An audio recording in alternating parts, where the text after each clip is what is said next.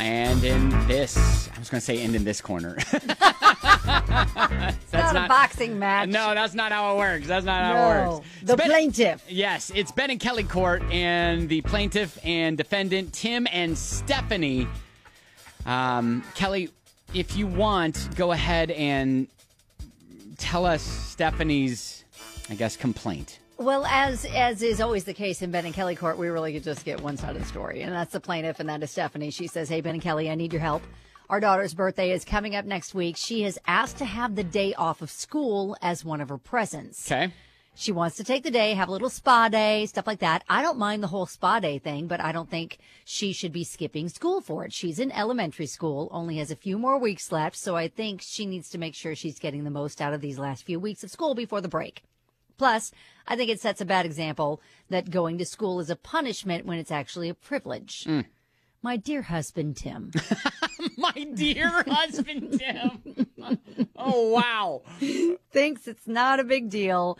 And for the same reasons I want her there, he says it's fine if she takes the day because there's only a few more weeks left and they won't be learning much now that testing is over. To be fair, she never misses school, hasn't had a sick day all year. So what do you guys think? I will be honest. If you side with my husband, I may not tell him I asked you. LOL. Thanks. Love your show. Wow. I love the honesty there. Thank you, Stephanie. Yep. All right. So she's like, no, you got to go to school. You can do spa day on a day that you don't have school. Husband is like, nah, give her the day off. What's it going to matter? I tend to agree with Stephanie on this one. I know, I'm such a killjoy. I will agree with her husband. Really? Yeah, I'll say, you know what? Are we going to be divided in this courtroom? That's what it is. Oh, gosh, now we need a jury. We need a jury to break need... our tie. Dang it! This wasn't a one and done. It wasn't. I thought this was going to be easy. I think one school day, especially at the end of the year, if she's been a good student and hasn't been like missing school day in and day out and all that stuff, and she, and if testing is over at that point, why not? But they hand out perfect attendance awards, don't they? Is she just going to throw all that away for a spa day that she could have on a Saturday? Apparently she is all right with that.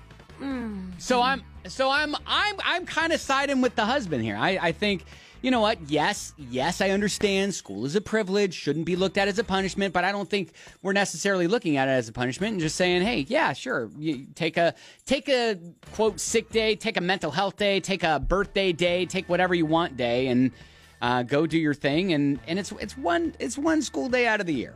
I know some people that have done this before, and they just kind of like have a day and that's fun. Or they take their kids out early to go on, vacation, get vacation started early. That's happened. I mean, how many times here in Louisville, we had to literally take the Friday before Derby off because the teachers were like, yeah, I'm going to be at the track. And so, yeah, I mean, finally the district was just like, all right, fine. We're going to make it a day, when you frame it like that, okay. And if there isn't anything, like she's not missing tests, all right. Man, but Kelly was flexing there. She might be convinced. I might be, persuaded. However, if things like perfect attendance awards are important, maybe we don't throw it away for something that we could do on a Saturday. But... Yeah, but what's a perfect attendance award? What's that going to get you in life? It's not going to get you anything in life. Steven writes in and says, hey, as an elementary school teacher, we're not doing much with these kids. LOL. If her grades are good, then she deserves a day off. Well, yeah, all right. I feel like Steven has the authority to say that. So I'll hang my hat on what Steven says. If he says it's fine, then it's fine. Yeah, Amy says, look, make the memories. I'm a teacher, no different than an adult taking the day off work for themselves. All right. Well, okay. All right. Now, look, I think we just needed that kind of validation from the teachers. Well, I will say that I may have wavered a little bit if she wasn't getting good grades and she was already like skipping school and doing stuff like that throughout the year. But she's a good kid. She's getting good grades. Hasn't missed a day. And how that will make her birthday so much more special to go back and say, yeah, I skipped school for, do that, all that stuff. And I mean, I think personally, I don't see it as a big deal, but Terry is offering a loophole. If she wants a perfect attendance award, go to school, then sign out early, have your day.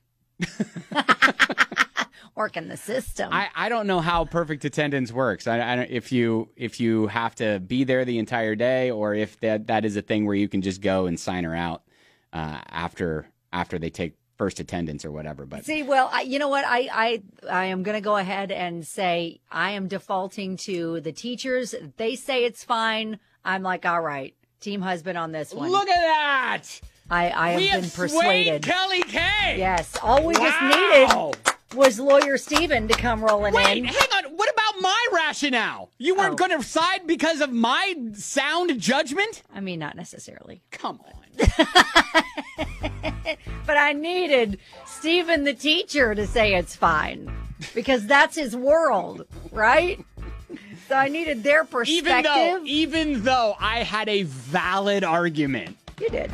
You still needed someone else to. I need someone else to say it. You just couldn't be like, yeah, Ben, you're right. That is a valid point that I didn't see before, and I will then therefore change my perspective and point of view. I saw it. I just needed someone coming from like an authority status, being in the school system, being an elementary school teacher, to say it's fine, give the stamp of approval.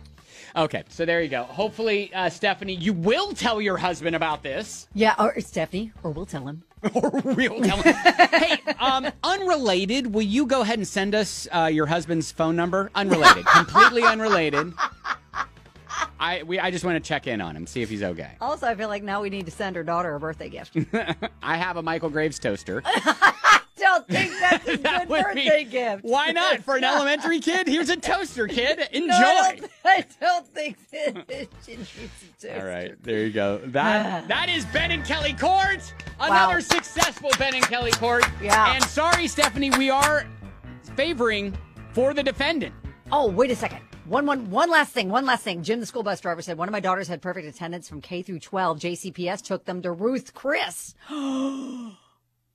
Okay, we'll take your daughter to Ruth Chris someday. We're saying just still ditch school. Still ditch school. Yeah, it's going to be fine. Whatever. Have a birthday. Ditch school. Have fun. Enjoy Spa Day there on 99.7 DJX.